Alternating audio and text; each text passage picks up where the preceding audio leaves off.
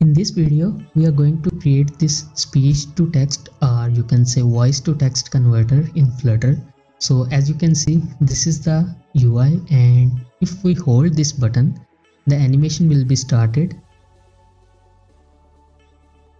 And once we leave it, the animation and also the color of it is changed. So after we start holding this, we can start speaking, and whatever we speak is converted to text here. So if you are new to the channel, please subscribe and press that bell icon so you will be notified whenever a new video is uploaded.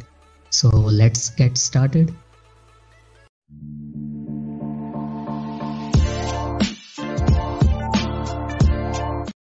Okay, so we have our project in our VS Code, and in this project, in the lib folder, I have created these three files. In the main.dot, I have changed the color of my status bar to transparent, and after that, in the stateless widget, which is my app, I am returning a material app on which home property is speech screen, and this is a stateful widget and it will be our main screen. And after that, I have colors.dot, in which these are two colors that we are going to use in our application. So just close it and go to your speech screen, and here let's create the UI first. For that, I will just use an app bar, and in the app bar I will use a title, so text.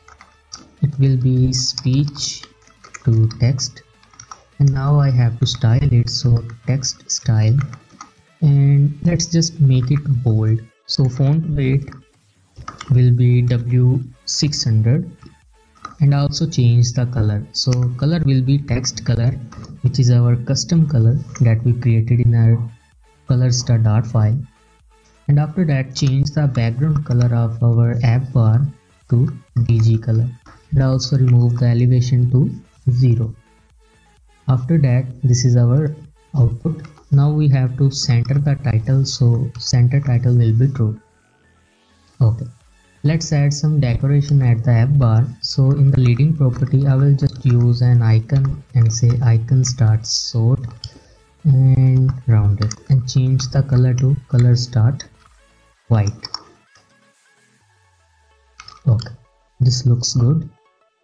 So after that, let's create a variable here and name it text, and say hold the button and start speaking. So after that, go to your body and add some padding here. So edge insets dot symmetrical, so horizontally it will be, let's say, 24, and vertically it will be 16. Save it. Let me just close this. Okay, after that we have to add margin, so edge insets dot only at the bottom, which is 150. Save it. So if we just change the color of our container, color start red, so our container is covering this much space, which is okay. After that, in the child property, let's just remove this color now. Okay, in the text widget, let's use our text. Save it. So this is our text. Now we have to make it in center. For that, I will just use alignment property and say alignment dot center, and it is in center. Now we have to style it, so style text style, and just increase the size of it. So size will be 24, color will be color start black 87, and after that, change the font weight, so font weight dot W600. Save it. Okay, so as this is acting as a hint, let me just change it to black 54. Okay, now let's create a button down here so that we can use that for recording. So I will just use a floating action button. So in the scaffold, I will use floating action button, and in here I will use a circle avatar and change the background color to DG color and radius to, let's say, 35. And after that, I will just use a child and say icon and icon start mic and change its color to color start white. Save it. So now here is our floating action button. Now we have to move its position from this side to center. For that I will use floating action button location in our scaffold and say floating action button location dot center float. Now it is in center. Okay. Let's add some more functionality to our this button. For that we will use a package, so Ctrl Shift P on VS Code, and here we have to type add dependency, and after that we have to type the name of our package, which is avatar glow, and after that just press enter. It will download this package and add it to your pubspec.yaml file. After that you can use it. So I will just wrap my circle avatar with avatar glow, and after that I have to provide the end radius, which will be, let's say, 75.0. Save it. Okay. Now I have to provide some other values. So animate will be true. After that we will say duration. So duration of animation will be in milliseconds, which will be 2000, which means 2 seconds, and glow color will be same as our background color. After that repeat will be true, and repeat pause duration will be milliseconds and 100, and after that show two glows will also be true, and it's okay. Save it. As you can see, our button is animating now. So what we have to do here, when we hold this button, we want it to animate and also record the voice. So this animation will work only when we hold it. So we have to add it into a variable so we can control this thing. So var, and let's say is listening. It will be false by default, and after that we have to change the animate according to our is listening variable and remove this constant from here. Okay, as the value is false, it is not animating. Okay, so now the UI is done. What we have to do here, we have to add the functionality of holding on this button, just like we hold our voice note button in WhatsApp or Messenger. So for that we will just wrap our circle avatar into a gesture detector, and instead of on tap property we will use on tap down, and after that we will just change the set state of our is listening to true. And once we leave this button, we want to change the status of our is listening to false again. Sorry, we have to set state here. Okay, now let's check it.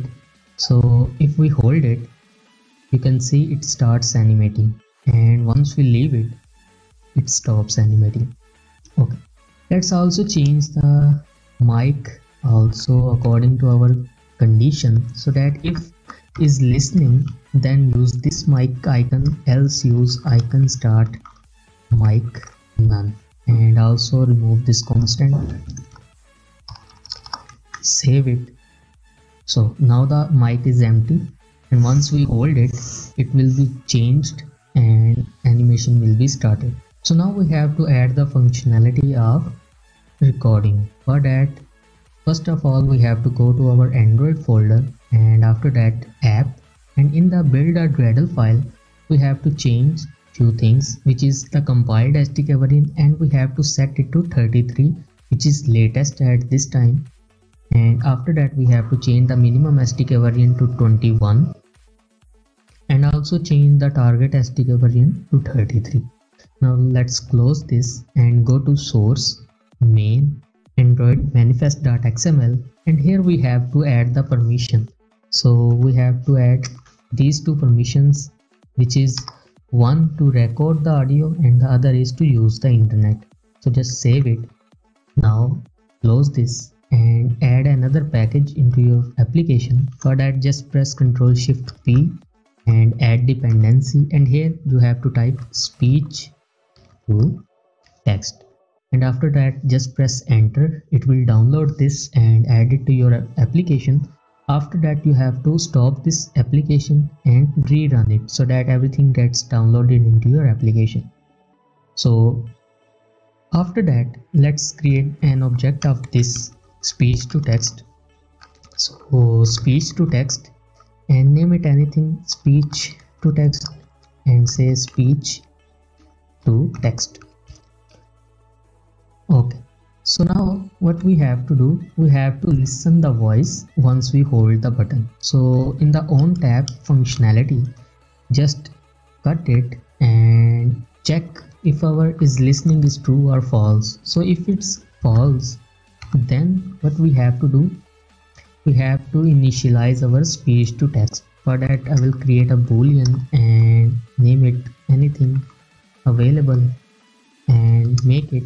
Now we have to make the on tab async and just say await, and speech to text dot initialize.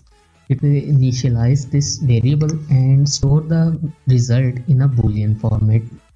So we have to check if it's available, means if we can start the speech to text functionality, then set state, and here we have to set the is listening to true, and after that we have to set our speech to text dot listen, and on here we have to use the on result, and here we have to use set state and set our text is equal to result dot recognized words. Save it. Okay, so this is the functionality when we hold it. Now we have to add the functionality when we leave it. So when we leave it, we have to set state and make our is listening to false, and then just speech to text dot stop, so it will stop listening. Okay, so after restart, when we tap on this button, we have to allow the permission, so just allow it, and now we can record everything. So as you can see, what we are speaking is converted to text here. Okay, so now it's working. Now what we have to do is change the color when is listening is true. So before that, what we have to do is make our container wrap in a single child scroll view, so that if we continue to speak, this space will get covered, and after that we can scroll our container. For that we can use this single child scroll view and make the reverse property to true, and after that add a bouncing effect so it is on the top. Now what we have to do, we have to make it in center. We have to use width, which is media query dot off context dot size dot width, and after that we have to use the height property, which is media query dot height into 0.7. Okay, now it's in center. So let me just change the color to see how much space it's covering. Okay, so now let's remove this color, and once we start speaking and that voice getting converted into the text, we need to change the color of the text. For that, in the text widget, we will use our condition that if is listening, then say color start black 87, else you can use this color. And also we have to remove this constant, and we are okay. So let's just restart once again. Okay, so now it's restarted. Let me just hold it, and you can see the color is changed, and whatever we are speaking is getting converted to text. So I hope you liked this video. If you did, please subscribe to the channel and press that bell icon so that you will be notified whenever a new video is uploaded. See you in the next one. Till that, Allah Hafiz.